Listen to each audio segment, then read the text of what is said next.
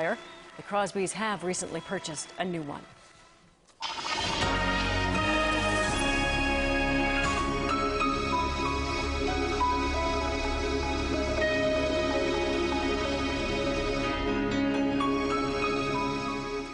It's a hard life on the farm. Long hours, unpredictable income. The difficulties can outweigh the rewards.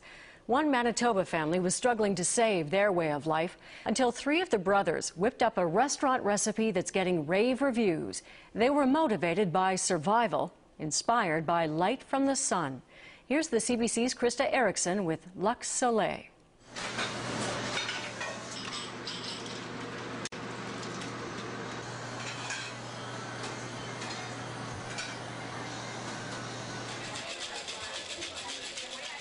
The inspiration for this restaurant in one of Winnipeg's trendy neighborhoods may be surprising. Hey, one blue crush, come right up.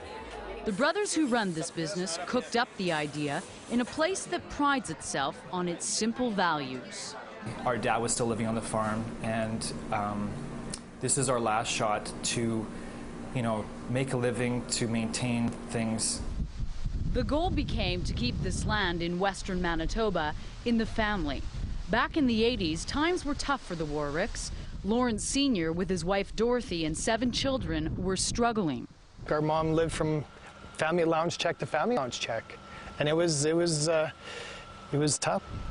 This is where it started to go downhill. This land used to be full of animals. In the early 80s, interest rates were over 20%. Cattle prices plummeted, some missed loan payments, then foreclosure. My whole childhood growing up was like, it was very hard. It was like the hardships on the farm.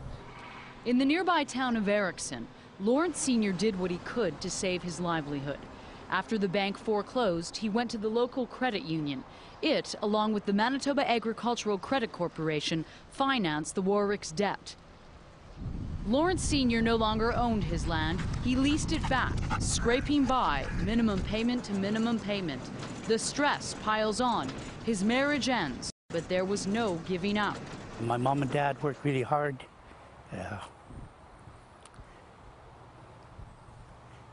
My family worked hard.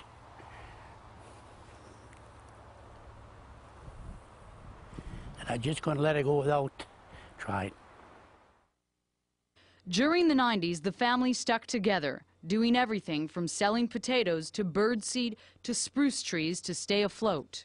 We've had lots of small business entrepreneurial things that we did growing up on the farm, growing vegetables and selling cucumbers to the neighbors and stuff. It's part of a necessity. I mean, we had to make some kind of cash for ourselves somehow. The experiences shaped the men Eugene, Chris, and Lawrence Jr. would become. They really gave us that never quit attitude, and to really face that any problem head on. It was never really an issue to quit. When one of us would be down, whatever, the other two would definitely pick the other guy up and convince us that it's all worth it. It's all worthwhile. By the end of the 90s, scraping by wasn't enough. The Manitoba Credit Corporation had extended the family's lease on their land, but time was running out. At that point, they were, they were taking our equipment away, and so when you don't have the equipment to actually physically farm, your options are kind of limited. So what's the moisture at?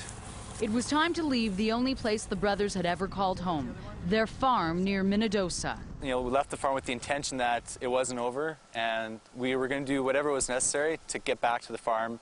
And because if we turned our backs and walked away, it would have been kind of admitting defeat and admitting that all that hard work and all those years were for nothing. And I don't think we were ready to accept that, even today. So it was off to Winnipeg. Eugene and youngest brother Eric were already in the city, going to university. The idea of starting a restaurant came up. We've worked for ourselves all along, and it would make sense for us to be, working part-time jobs, for, why minimum work wage. Separately if we can pool our resources and our kind of sweat and work together and get further ahead that way. That's kind of always been our... Even if it was the same kind of income as a minimum wage job, at least we had ourselves to be accountable to. Lawrence had always had an interest in cooking. Eugene, Chris, and Lawrence had run a concession stand. The three, with brother Eric, went for it. Luckily, they have a sense of humor. After about a month of buying desserts that were pretty expensive, Christopher's like, I can make desserts. And he's never baked a day in his life. And starts baking some cheesecakes. And I have a picture of him cutting his first Oreo cheesecake out of the springform pan. I think I was trying to cut it. And it was a little bit overcooked, and it was like a 12-inch hockey puck. While things were getting busier at the restaurant, the farm was teetering on the brink. They opened the restaurant in early 1999. The brothers only had until November of that year to make a payment on the farm, or it would be sold. The restaurant is doing well, buying them some time. They managed to make that payment, then the big payment. A year later, as the restaurant grows, they managed to buy back some of the farmland. Then, this year, the last parcel. It was like a big weight lifted off our shoulders, definitely. We felt like, we're doing things in the right direction. And finally, things were working out for us, because for so long you're just, headlong. There's always a challenge. There's always a wall to climb. And, for once, we're like, yeah, we're kind of in the right direction, so. Oh yeah, everything's starting to pay off.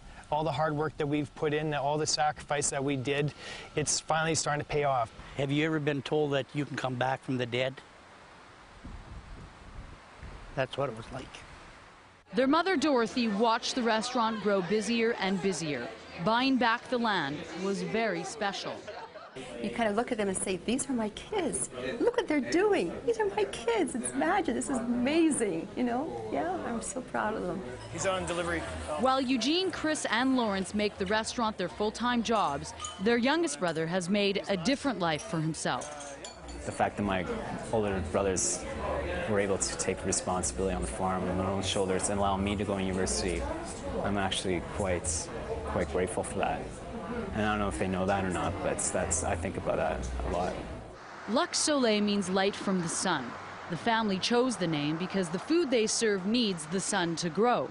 And whenever possible, it's grown locally, bought from Manitoba farmers.